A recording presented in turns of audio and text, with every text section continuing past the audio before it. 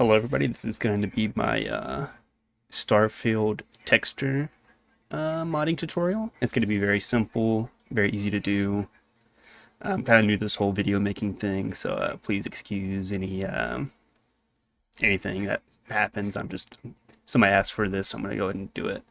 So the first thing you're going to want to do is download the Bethesda archive extractor. I'm going to have it linked in the description. You're going to download this, do manual download, and you'll extract the file and you'll have this. You're going to run this bae.exe, and then you're going to find the location. Let me pull this up. You're going to go to where I'm on Xbox because I'm cheapskate and I didn't pay for Starfield. But it'd be in your Steam location, wherever you have it, wherever you bought it from. You're gonna go find your Starfield, and what you're looking for is the data folder. And for this, since we're doing textures, we're gonna find the textures here, highlight all those, and you're gonna drag and drop them into here. And then you can go through and find, like, I don't want any of this because I'm not doing any actors, so we're not gonna do those two.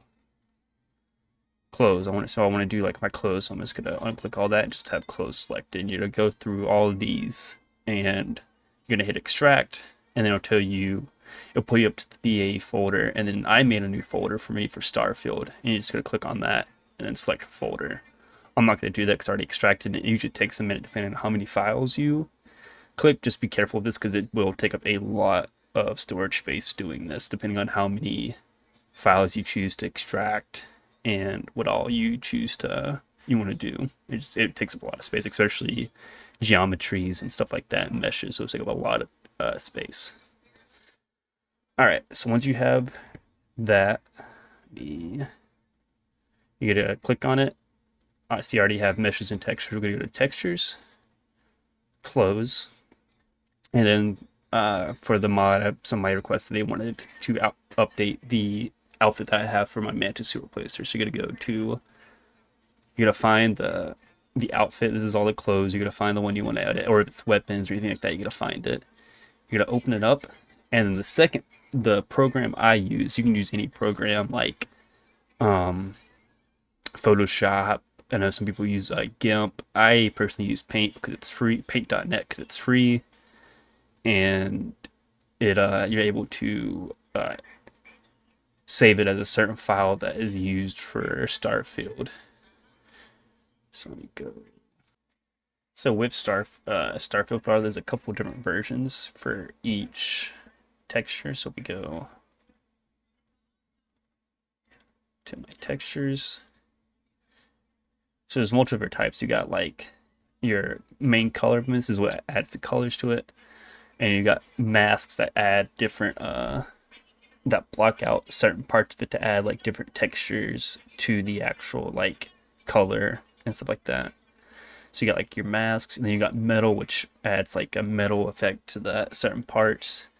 Your normal, which is like a height map pretty much from my understanding, and then rough. I think that's also something to do with textures. I'm not too entirely sure, but for right now I'm just going to show you doing colors because that's the most of what I know. I'm not too well versed on these other types, and there's different things you gotta do with these and how you edit them and save them. But for right now, I'm just gonna show you how to do colors. So we're gonna open up this jacket here that we have, and then from here you can do like draw, write stuff. Say if you just want to like write stuff on or something like that. Or if you wanted to, let's do a recolor. So like you can use a magic wand or any sort of thing to like select it, and you can like fine tune. This is for paint.net, which is what I use. So I'm gonna do this very, very rough because I don't feel like sitting here for 30 minutes actually trying to change stuff. But so I highlighted that, and then if I want to, there's different ways to do it. You can do like black and white, and then you can do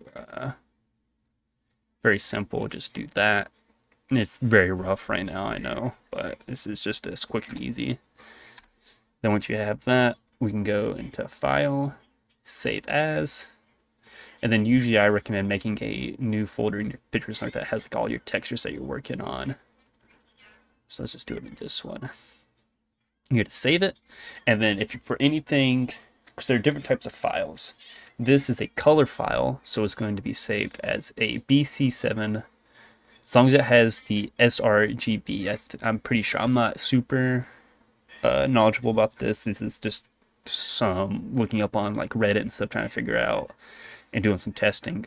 For Paint.net, sRGB B7 BC7 is what you want to save it as.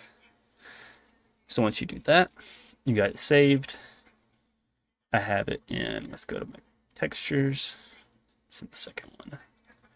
So there it is. So what you're going to do then is you're going to come to, I don't know how it is on Steam, but on Game Pass, you're going to come to Starfield in your document My Games data, and then textures. You probably won't have textures, but if you make a texture, you go there. You got to make one for close, and then you got to name it the same thing as what the folder was that you pulled the texture from. So since this is the outfit Aquila security, you have to name it that, and then you're going to copy and paste it into that folder, and it's just going to replace it. If it's not, if it's already in there, it's already had like from modding, from doing my own texture work. Then from there, we're going to launch Starfield.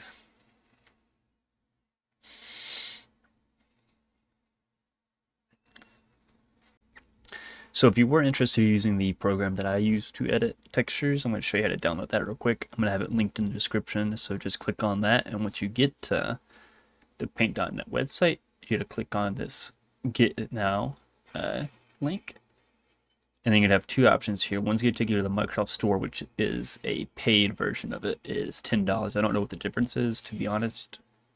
I just use the free version because I'm cheap. So you're going to click on this download link right here, and then you're going to click on this right here, and then it should download. And then once you have it download, you're going to go to your downloads. You're going to extract it, and then you're going to run the install. But for that, that's pretty much everything. Thanks for watching, and have a good day.